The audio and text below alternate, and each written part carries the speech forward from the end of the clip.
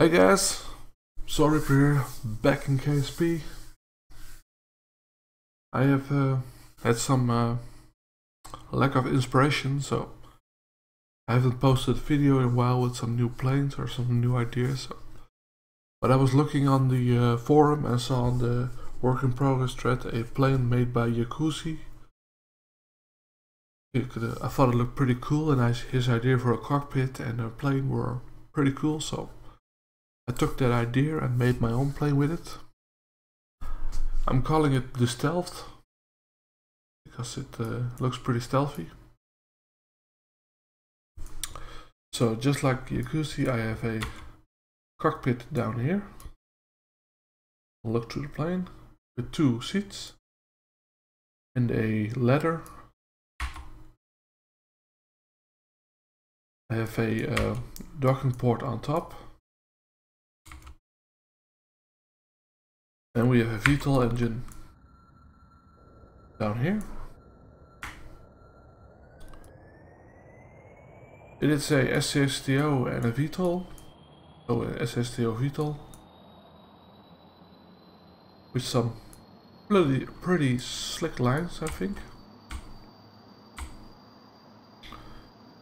You can fly it in without the ESCS, but I like it better with, so I'm going to turn it on. So I don't have to focus on the flying too much while I explain. This is the bottom. Come on, get up. There we go. I think it looks pretty clean, pretty sweet with the wings around the VTOL engine.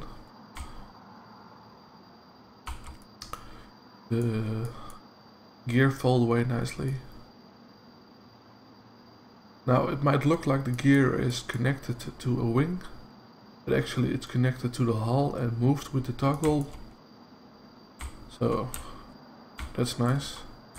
So you get a good firm landing gear, which is spread out nice.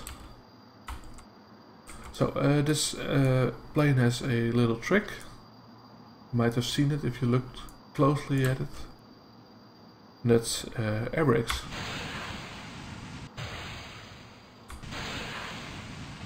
So you can get your plane to stand still pretty well.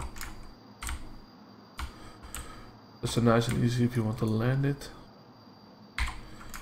Just throttle down and land that sucker.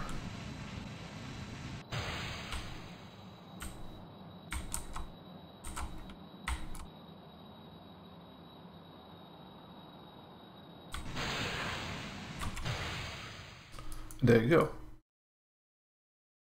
You of course can also use it on a horizontal landing, but the only problem with this technique is I'm connected the Rocket Max engines, the mini Rocket Max engines, to the brakes. So if I turn on the handbrake, I'm using fuel, so you can't really park this one. So let's take off and let's go into orbit pretty quick, so it shouldn't take too long.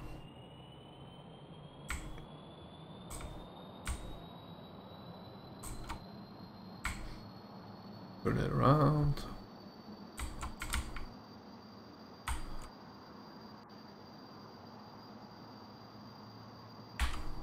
Close the air intakes. Not all of them, of course, but most of them. Turn on the engines. I'm using a turbo engine clipped into a Rapier engine. An idea by Rune, which works pretty well. And let's get up. I usually try to go at about just below 50 degrees. Oh, not the VTOL engine. Don't want to slow myself down. This way you get a nice climbing rate and you keep gaining speed. When I reach about 10,000 meters, I'm gonna level out and gain some more speed. So, this gives us time to look at the plane a little bit more. think it looks pretty sweet. The forward swept wings make it look pretty cool. Just like the Su 24 or no, 34 I think. Yeah. I'm not sure. But still, it looks pretty cool.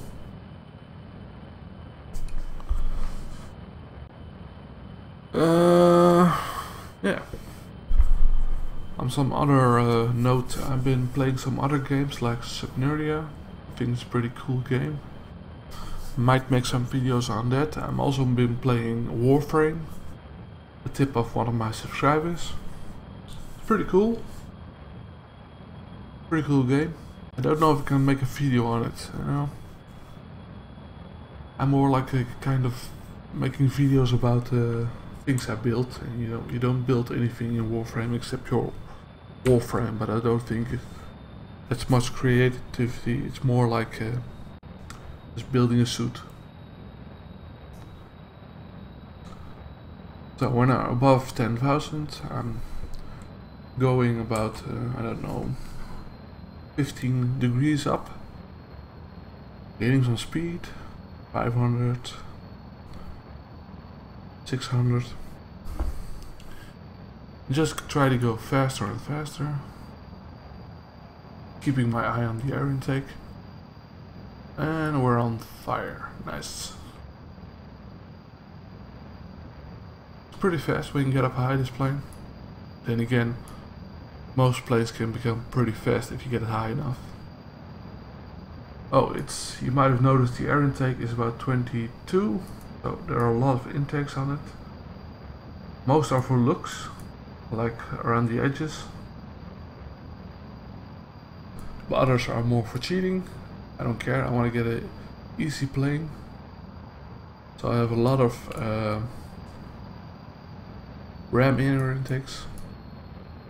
And I got an air intake on the nose cone. So leveling out a little bit more, gaining more speed. We're now at about 23,000 meters up.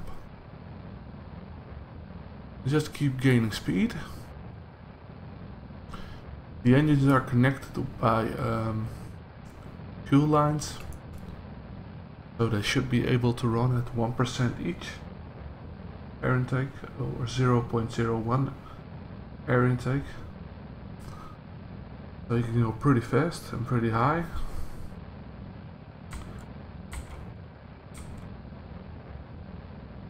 If you just keep going straight now, you can, when you reach about 2,000 meters, you'll be leaving the orbit automatically.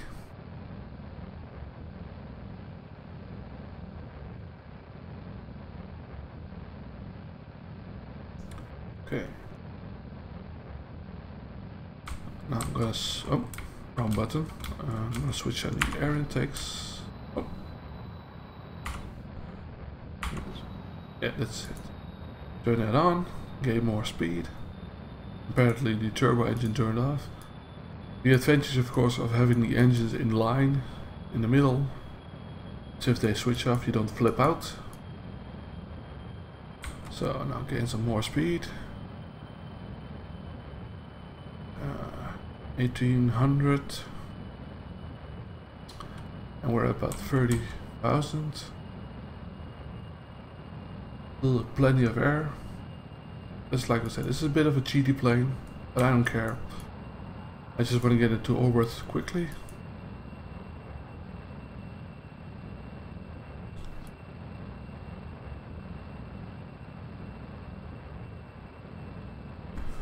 Just keep on gaining altitude. I'm gonna push it up a little bit. We're about above 2,000, almost 2,100. And our apoapsis is climbing pretty fast. So keep an eye on the turbo engine.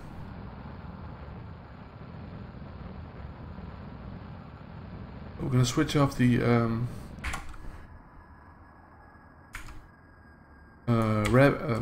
no, not the Rapier engine first, because the turbo engine has a better thrust at this height. Just keep on gaining speed.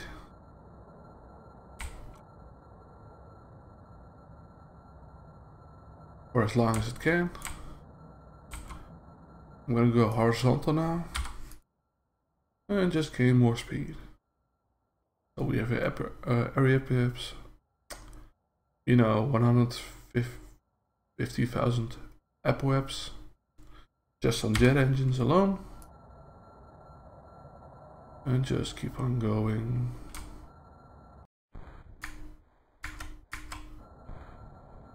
And lower our throttle to keep on thrust. Okay, turn it off. Well, 5 switches the Rapier engine. Now we have to make a maneuver. See, it's about 200. I want the butt. Oh. No, slow down. Slow down. There we go. 160 over 160. Nice. So, another cheaty thing. The plane has a nuclear generator on board, so you have plenty of power. And I'm gonna just speed up the thing.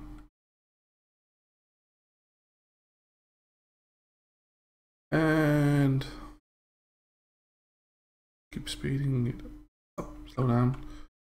Damn it. Turn on the Rapier engine in rocket mode. And round out our apoaps. Turn it off. And so we have around apoaps and still have 160 fuel and 170 oxidizer. So I could probably reduce the oxidizer, but well, we're in orbit, so who cares? So there we are. This is a nice plane for a rendezvous.